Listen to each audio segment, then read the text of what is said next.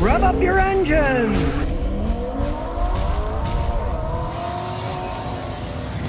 Matthew Hogan says, do you prefer skinny tires with big sidewall or more conventional shorter, wider tires? One, you want to have the wide enough tires so you don't get stuck, but you also want tall tires because you don't want low-profile tires off-road. They'll get flats when you hit potholes. That's the problem with cars. Years ago, I had a ton of customers in Houston start buying these BMWs with those stupid low-profile tires. They kept getting flats from hitting potholes in Houston roads. And then when they found out how much those tires cost and nothing else would fit on those rims except them, some of them went out and bought different rims and tires so they get one with bigger sidewalls on them, flexing the potholes wouldn't eat their tires up and break the expensive rims. DTV says, I'm a huge Chrysler Voyager fan, Dodge Caravan. I live in the UK. I don't know why you don't like them. Compared with what I have available crappy French and Euro stuff, is it still so bad? Well, if you're talking about crappy French and Euro stuff, maybe it's not all that bad, you know? I mean, you gotta understand, one of the late vans that Volkswagen used to sell, it was just a rebadged Dodge Caravan. They were just buying it from Dodge and calling them Volkswagens. But let me tell you something. The Toyota Sienna vans blow them away. All the Toyota vans. My brother-in-law went from Texas to London. Talk about the UK, and he taught at the American High School there for 4 years. He brought a Toyota Previa van, had no problems, and he sold it to some English painter under the table, of course, because you're not supposed to sell American cars over there, and he got cash for it. And he came back without the van. I'm sure that guy, that English painter, is probably still driving that Previa van around. They are killers, and they stopped making the Previa vans and then made the Sienna vans, and they're excellent vans too. So if you ever tried a Toyota van, you would not think that those Chrysler vans are good vans. Yes, there's Iden said, Scotty, I'm trying to purchase a vehicle, but everyone's asking so much money. What should I do? Well, you could walk, get a bicycle, get an electric motorcycle, do whatever you want, you know? Unfortunately, the price of new cars has gone up. The price of used cars follows. That's just the way that it goes. It's like Mary had a little lamb. Follows you everywhere. The price of new cars go up, so do the used ones. Everybody's asking too much money for stuff. That's just unfortunately the way that it's gone nowadays. Go to estate sales, stuff like that, bank repos, because those guys aren't pros at selling stuff, and they never know. They'll take whatever they can get. They're not professional salesmen. Or ask your neighbors, see if a kid got thrown in jail and they're selling his car, or joined the army, they're selling his car. You never know what you're going to run into. But if you go to any of the car lots, yeah, they're all sky high. They're ridiculous with their prices. I agree. Caleb O. Gonzalez Marrero says, Scotty, are Hyundai Genesis coupes good cars? If you're looking at a Hyundai Genesis, it's an older one. I would not buy an older one. They do not hold up over time. I made a video on that where I showed a Genesis that had 140,000 miles on it, and I showed how all 4 cams inside the engine were worn using the data from my scan tool. Then I showed them a Lexus that was the same exact year, but it had 185,000 miles, and it had almost zero wear on any of its 4 cams. Much better quality with the Lexus.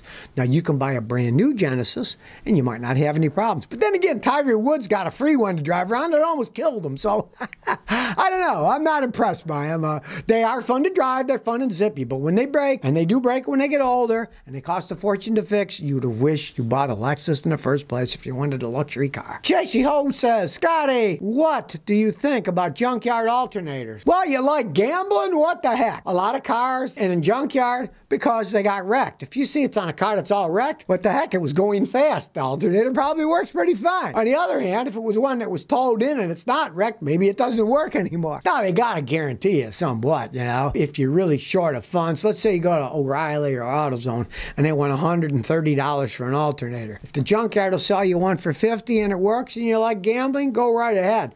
But a lot of times the junkyards, they want 50% of what a new one is, and the new ones are actually so expensive that half of that is 2 or 3 times what a remanufactured one is in a place like AutoZone or O'Reilly, where you can get a lifetime warranty. So, depending. You want to get a good warranty? Check out what the discount auto parts stores. Do they give you a lifetime warranty? It's cheap enough? Go ahead. If not, and you got a really oddball car, and you can find one in a junkyard, and let's say the best you can find is a $500 one, and you can get one for $50 or $75 in a junkyard, go ahead if you like gambling. They got to give some kind of a guarantee. Tallboy 100 says, Scotty, any thoughts on remote starters for manual transmission vehicles? Yeah, well, if you're going to get one, make sure you leave your car in neutral with the brake on whenever you decide to start it remotely, anything can be done. I mean, you can have anything set up if you want. They would have to have more electronics because to start a modern manual, you got to step on a clutch, so the clutch switch is turned on, so it allows the starter to engage. So you'd have to have electronics on the remote starter that would bypass all this stuff. Anything's doable if you want. I'm not a fan of remote starters anyways. I mean, if somebody gets your number, they might steal your car if they got a little thing that can grab your signal from the house. And if you add it on a car that didn't have it before, they can often have problems with not starting. I'm not a fan of putting it on myself, but anybody can do whatever they want. It's their money. Alex Oliveira says, turbo GDI engines, are they good or are they bad? Well, they're both.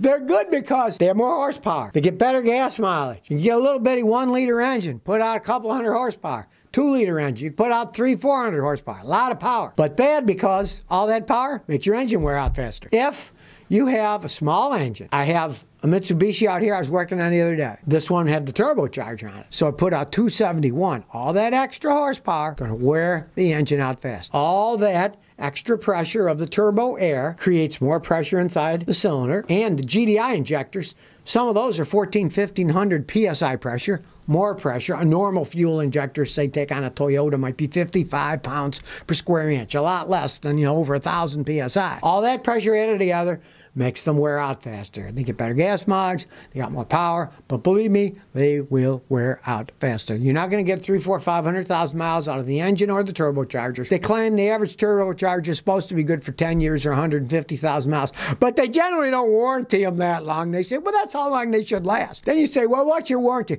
Well, our warranty is 3 years or 50,000 miles. And if it breaks, you got to pay for it. So, case closed on that one. MGB013 says, are air ride suspensions more trouble than they're worth? Well, it depends on what you want. Now, when I was a kid, I put them on my Ford Maverick. I put air shocks on the back because I scuba dove, and I put the scuba diving tank in the trunk so I could pump it up so it didn't sink down when friends had their tanks in, so it didn't sink. And then when I didn't want it, I'd let the air out and they go back down to normal. And the real fancy modern ones really ride like a dream, but they cost a lot more money. They cost so much money, like on some of these Mercedes, it costs you $5,000 to change them out.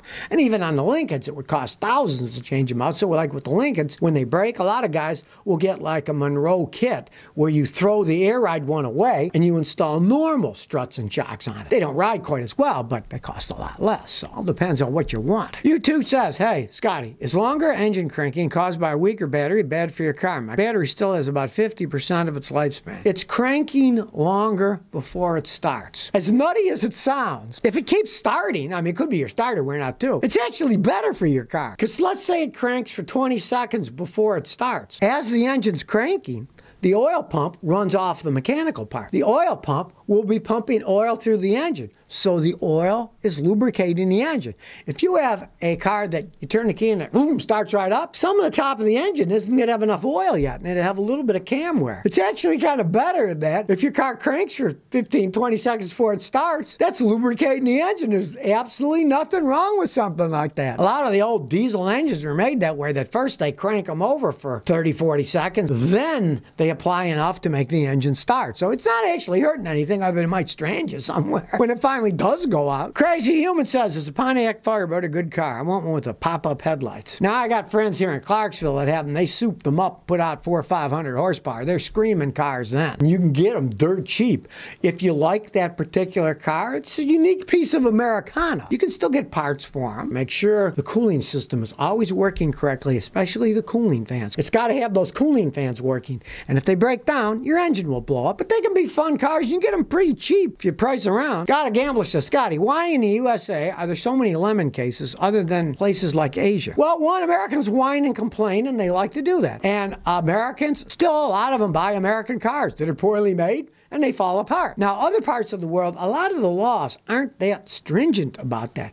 I know I talked to my Canadian friends. They said, gee, we wish we had lemon laws up here like you guys do, because we get stuck with these things and there's nothing we can do about it except pay with the fixes ourselves and keep a junky car, because we don't have anything like you have in the United States. So some of it's laws, and some of it is Americans whine like mad. And the other thing is, like I said, if they buy American cars, which aren't that well made, I don't know what goes on in Italy. They make those Fiats and stuff, horrible cars, and they love to whine there, so who knows? Maybe the law just doesn't let them sue it, or they'd all have to send their cars back. I don't know.